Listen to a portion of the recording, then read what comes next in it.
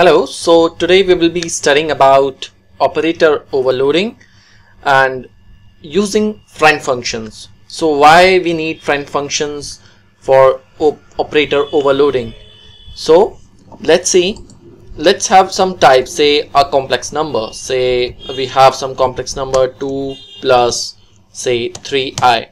Okay, so I should be able to just get from user a complex number, okay, using say like this. So it should be, if I do cin and if I do, suppose I have a type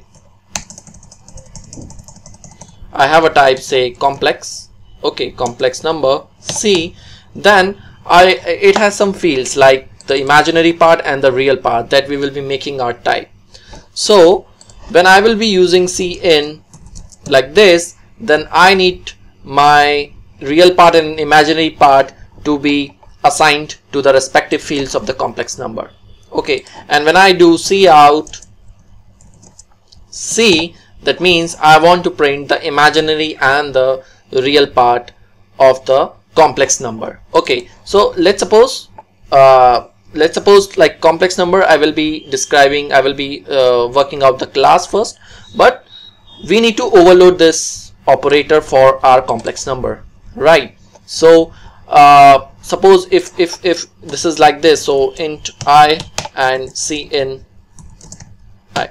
So this thing is very much clear, like you are getting an input as an to this integer, okay. So the input would be an integer, okay, but this operator is not defined for the complex number, okay. So we need to overload this operator for this complex number as well, okay. So one thing we need to observe is that on the right hand side there is a complex number and on the left hand side there is a cin, okay. So that's why we need a friend function, because it is on the right hand side complex number and on the left hand side it's the cin, or here it is cout, okay. So now let's define our complex type first, and let's define the imaginary and the real part as well of the complex number. So see here, so class complex, okay. So it's private member real and int imaginary, okay. So these are the real and imaginary parts. Now I'll make one constructor. So in a public I have one constructor, say complex, let's take real and imaginary,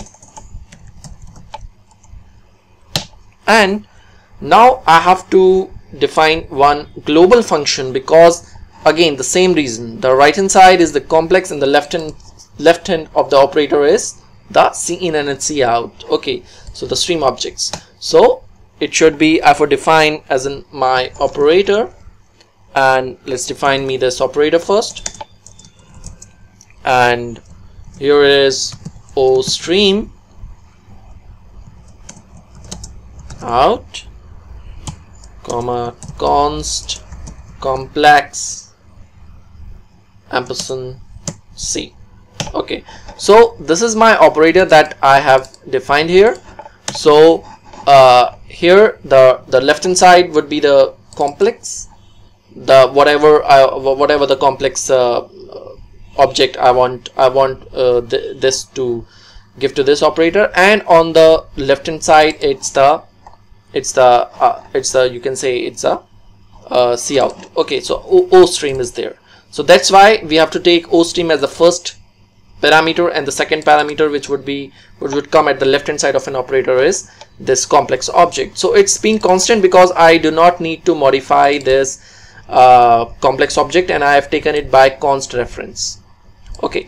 Now again this function should again return a stream because of the cascading thing. So it's returning the what you say as the, it's returning the same stream object again, just that you can do a cascading. So what I mean by cascading is that like this, so cout c1 one complex number, then c2. So if this returns again an o stream object, then you can again apply this operator with it for this complex number. So for the cascading feature you should be able to do this. We have again O stream returned back by the operator. And now if I make this as a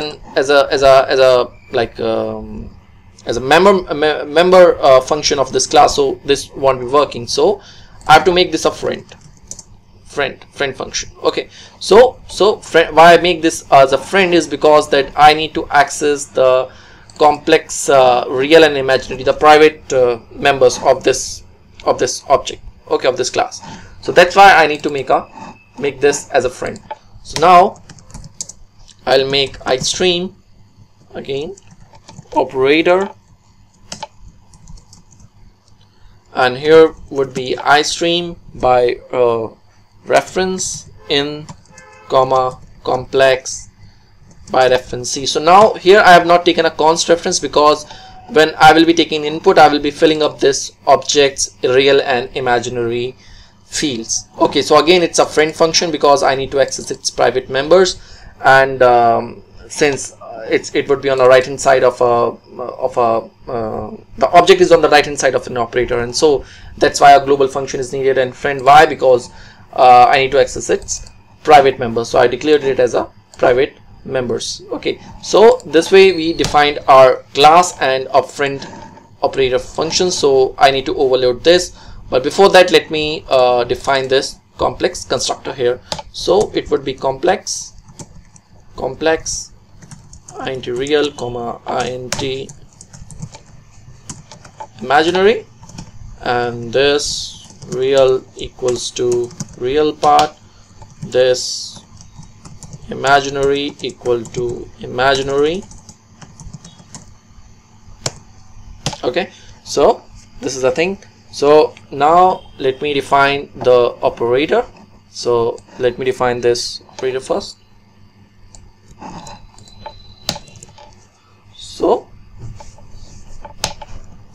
firstly let me define this. So it should be, I have this out. So first I will be doing c.real. So firstly I am outputting the real part, and then I would be outputting my, say I would be doing plus I here, and then I would be doing the imaginary part here. So std, okay, and then I'm returning the OStream object what I've used to output to the std out, so that it could be further cascaded. Okay, so now I will be now implementing the iStream and the, you can say operator for that to be used with cin. So operator, this, and I have a iStream object comma complex by reference C, and so it should also return a reference to iStream here. Okay, and so here we will be use std cout. I will first ask the user to input the real part. So I will ask real part, or I'll just say enter real part. Okay, and here the user will enter, and in this inStream I will take c.real. Okay, so that's why I'm not a const. Why? Because I'm just modifying its member fields. Okay, and then I'll just ask the user enter the imaginary part, and so here I will be entering c.imaginary, right? And so after doing that, I'm returning the inStream from the function. Okay, so I have this operator here, and the complex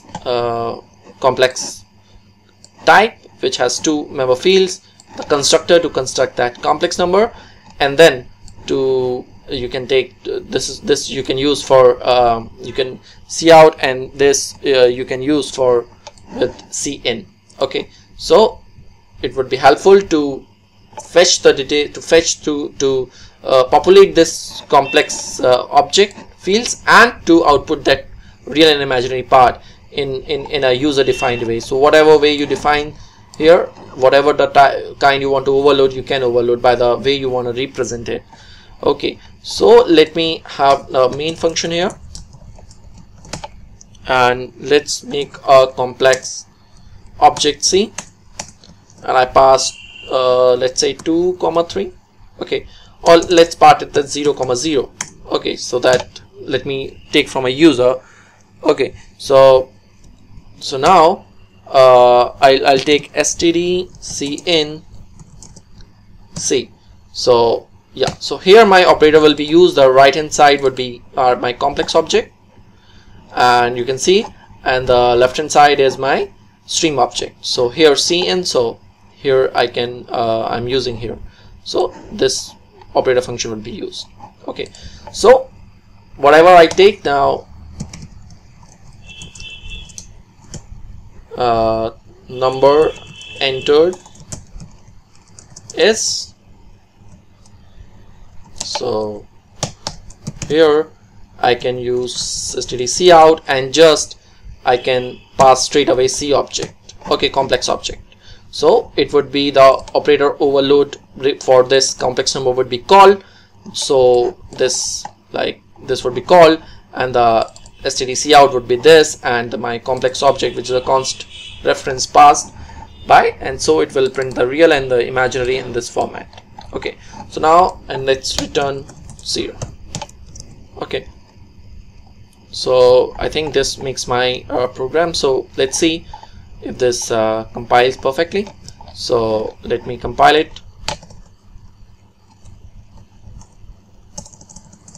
G++, and here demo.cpp, and so it compiled perfectly. So let me run it. So a.exe, enter the real part, say 4, enter the imaginary part, say 7. So here you can see that number entered is 4 plus I7. This is the format that I wanted to be printed when I use this operator with my complex number. So when you use complex number with cin, then it's asking you to fill up the real and an imaginary part. So whatever way you will ask, or whatever the way you will overload this operator, it will behave accordingly. Okay, and so the cout, this is printing the numbers in that format in which you overloaded that operator. So I hope you enjoyed this session of this operator overloading, and it's pretty much clear like how you can overload for your own types. This is just an example, so you can overload for your own types to fill up the member fields and to output those member fields in your project or in your user defined classes. So that's all. I'll see you with a new video with a new lesson. Do subscribe and like. Thank you so much.